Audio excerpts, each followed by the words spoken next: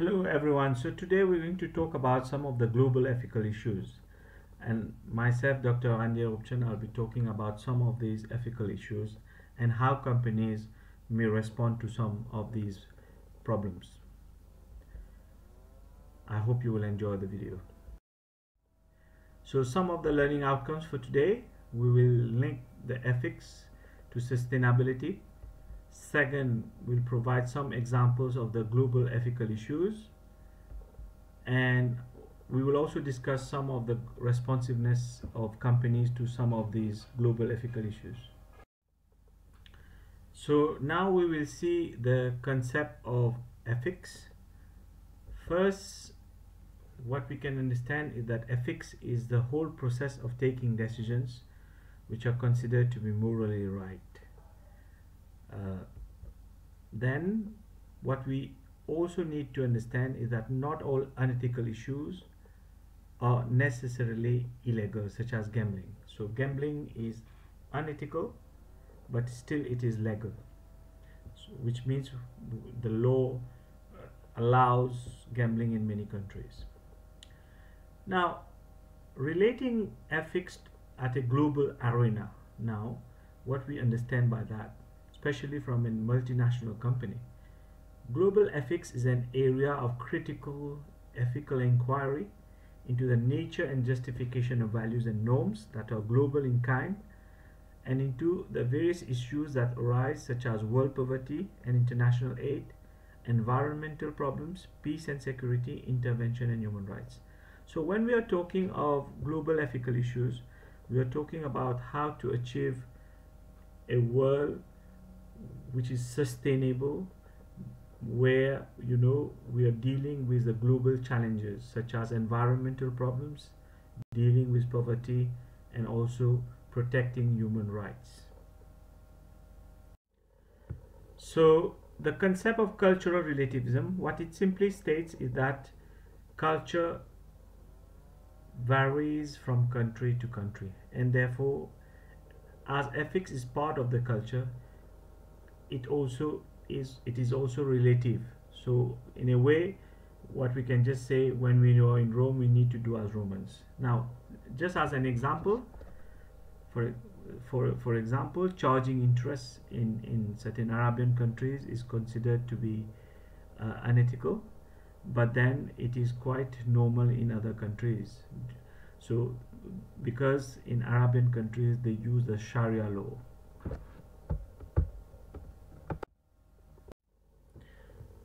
The next question is, should we be concerned about global ethics? So I think yes, and some of the explanations for this is, first, it's fundamentally about humanity, so, and we're all concerned about humanity. Secondly, global ethics is also about protecting human rights. It's also about protecting our planet. It's about our value system, because ethics has to do a lot with our values, and it's also about protection of wealth and the whole planet. So there is the economic sustainability as well. As we have seen, companies which are unethical, they are not sustainable in the long term. So it is very important that companies take the ethical pathway. And as just said, it is important to achieve economic, social, and environmental sustainability.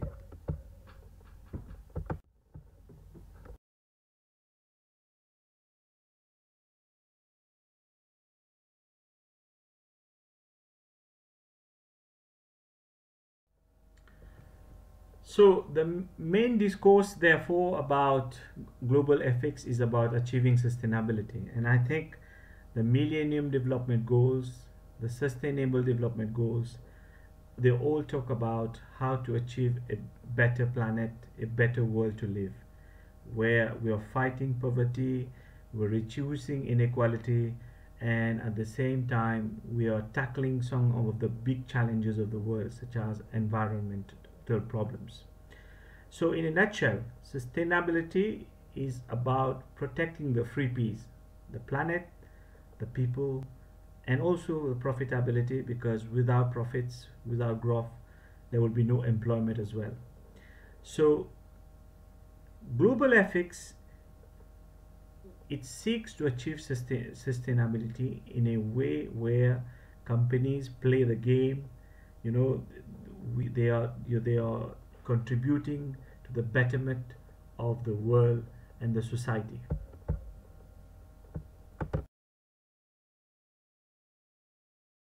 So let's talk about some of the global ethical challenges uh, which the businesses faced. I think one of them is child labor. In many companies, they make use of child labor to cut down the cost. We have the issue of bribery and corruption, especially in developing countries, but that has been also in the case in developed countries also. We should not also forget the environmental challenges uh, that the world is facing. Global warming, there's problems of pollution. So they are very important challenges which can affect the overall sustainability of a company, and which companies should look at with a very serious note. Other ethical issues which companies have to face are respect of human rights. We have seen especially multinationals when they are going in developing countries where people are being not being given their, for example, proper accommodation and so on. Wage rates, where the minimum wage rates are not being respected, or employees are being underpaid.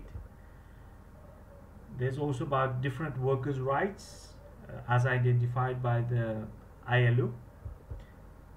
Many companies also engage in misleading advertising,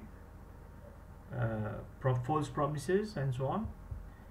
And lately, with the emergence of digitalization, we have the issue of data protection and digital governance. Especially, we've seen cases of, for example, with Facebook making use of personal data, which might not be so ethical at an international level. In this slide, we will see some illustrations about global ethical challenges in pictures. So this was the case of Nike, which made use of child labor at a particular point in time, and where their reputation was affected. We have cases of corruption. We have the issue of gender equality. This is the Rana Plaza building, which was completely crumbled down as they do not respect the health and safety norms. And the last one, you can see how pollution is a big problem. As a multinational company, you can also face many human resources issues. For example, a global company may face problems of discrimination because it employs people from different countries, health and safety issues, uh, problems of compensation between home and host countries, restructuring and layoffs, privacy of employees, privacy issues where the data protection have not been respected, employee responsibilities, and so on. Another important problem is that of bribes and grease payments, especially for multinationals, where companies need to provide grease payments to officials so as to speed up certain projects or transactions. Now that problem is very relative, but especially it's a big problem in developing countries where there might not be appropriate checks and balances. So as a global and multinational company, we need to tackle these bribery and grease payments, which may affect our image and may also lead us to certain legal problems if we do not deal with them effectively. So one of the fundamental question is how to improve global business ethics. And I think the starting point is to respect the fundamental international rights of employees and of people. There are different rights which are mentioned in this slide. For example, the right to physical movement, the right to ownership of property, the right to freedom from torture, the right to a fair trial, the right to non-discrimination, the right to physical security, the right to freedom of speech and association, the right to minimal education, the right to political participation, and the right to subsistence. I think if companies and even countries, they can take the right actions to ensure that these rights are protected, it will already be a big step towards achieving global business ethics, because the bottom line of ethics is human values and human rights. But then all multinational companies, they face one big dilemma. The dilemma is that of reconciling the pressures from the home country stakeholders with that of the host country stakeholders. As we can imagine, different countries, they have different value systems, they have different legal frameworks which can have impact on the decision making. So as a global company, we need to know how to reconcile these differences in the most effective manner. In this slide, we find different approaches to deal with this ethical dilemma. One is that of ethical imperialism, where the company would apply the home country values, standards, and ethical standards, in resolving any conflicts or ethical problems. The other approach is ethical relativism, what we call cultural relativism, where we will try to adapt to the ethical and moral standards of the host country. But then some companies would go for the mix of home and host country standards, because as we might realize, there might be no best way of dealing with ethical dilemmas and problems. So we need to see what is the best way around, and we can also look at the international laws and global codes of conduct when we are kind of having a middle of the way approach in dealing with the global ethical problems. So now we will see how to improve global ethics, and as we say, actions speak louder than words. So let's see some actions that companies can take. So first, companies can develop what we call a global code of ethics, especially if they are a multinational company. So the code of ethics, they will provide guidelines, they will provide ethical standards for employees to apply in different circumstances. Secondly, companies should take appropriate sanctions and corrective actions when employees are not complying with the standards, or they have done some blunders. The company should also provide ethical training for staff, because that will help to improve their understanding of ethics and how to go about taking decisions. It will help them to understand the notion, ethical concepts, theories, and so on, which will be very helpful. And then companies should also be values driven, because values will help the company anchor and take the right pathway based on moral grounds, so that decisions are effective for the company and they are sustainable at the same time.